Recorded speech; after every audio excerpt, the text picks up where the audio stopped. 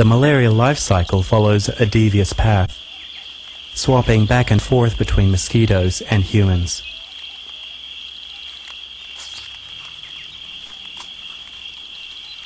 This mosquito is infected with the malaria parasite. Because she is pregnant, she has become hungry for human blood.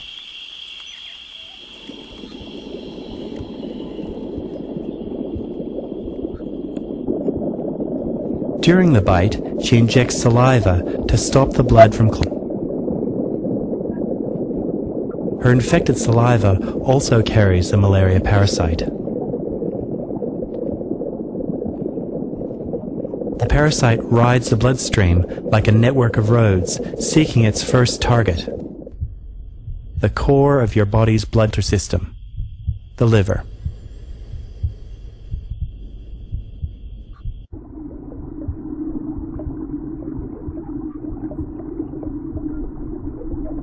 Sensing its arrival at the liver, the parasite searches for an exit.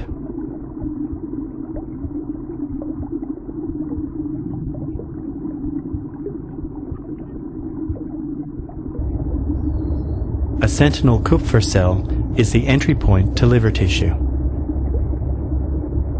Leaving the blood, the parasite infects a liver cell, killing one or more other cells on its way.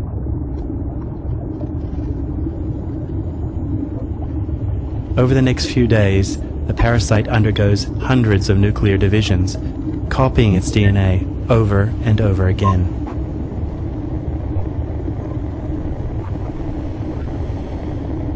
A single infected liver cell can create thousands of new parasites.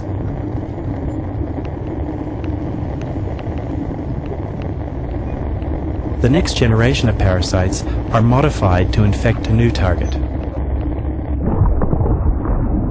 red blood cells.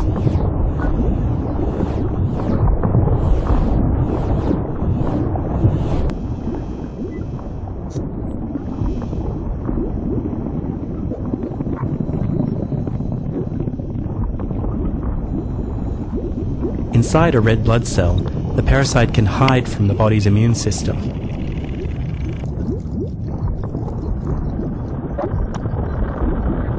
The parasite slowly devours the contents of the infected cell and creates more parasites.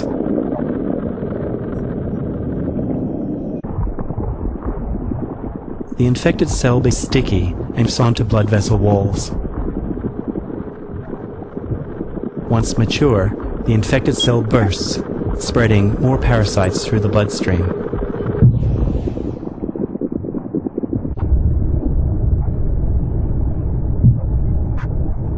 Malaria victims suffer fever, loss of blood, convulsions, brain damage, and coma. This year, 10% of people on Earth will be struck dead with malaria. Countless millions have been killed by it. Most people who die from the disease are pregnant women and children under the age of 5.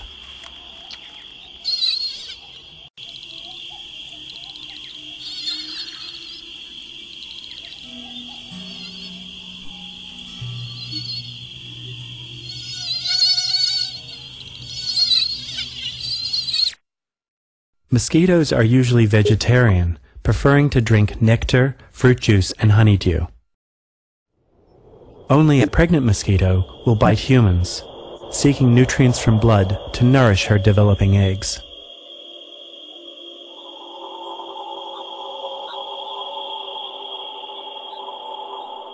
If she drinks blood from someone infected with malaria, she too becomes infected with the disease.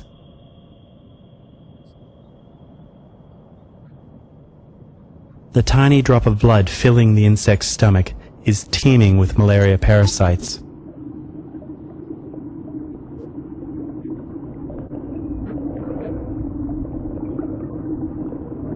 The parasite form that is deadly inside humans cannot survive a mosquito's stomach and is slowly digested with the rest of her blood meal. However, back in the human host, a few of the parasites turned into a different type of cell, one that is sexual but remains dormant.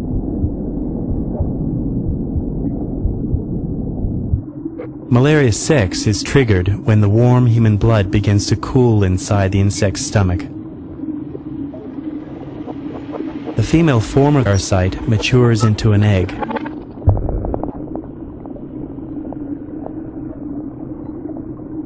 The male form takes a while longer to mature into sperm.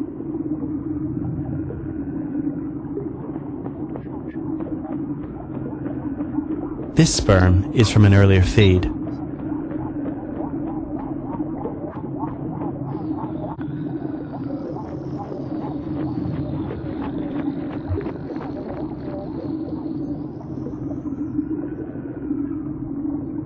The fly's cell can glide and begins to explore its new environment.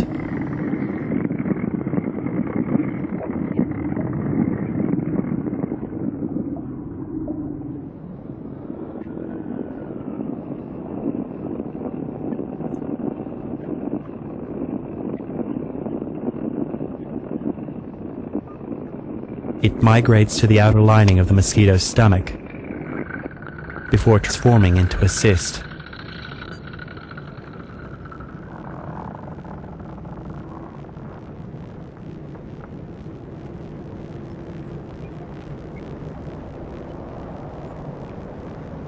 Each cyst produces thousands of thin, tiny parasites which seek out and infest the mosquito's salivary glands.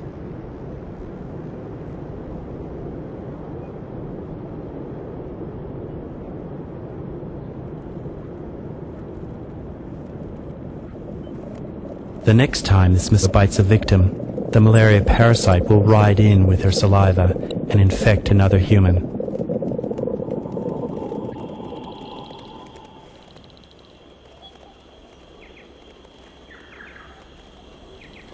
This year, 10% of people on Earth will be struck down with malaria.